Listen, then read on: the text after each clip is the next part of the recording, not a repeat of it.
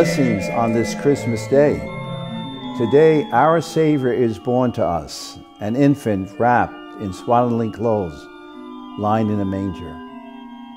Here in Bethlehem, we are celebrating that great event, an event that gives us hope in a time of despair, an event that gives us joy in the time of sadness, an event that gives us light in times of darkness, an event that gives us pardon when there is injury, and an event that gives us faith when there is doubt.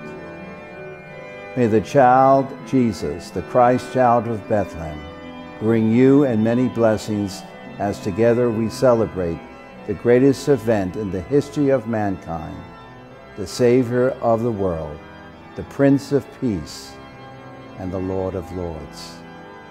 On behalf of the Franciscan Foundation for the Holy Land, we wish you and your families a very blessed Christmas and a Happy New Year. God bless.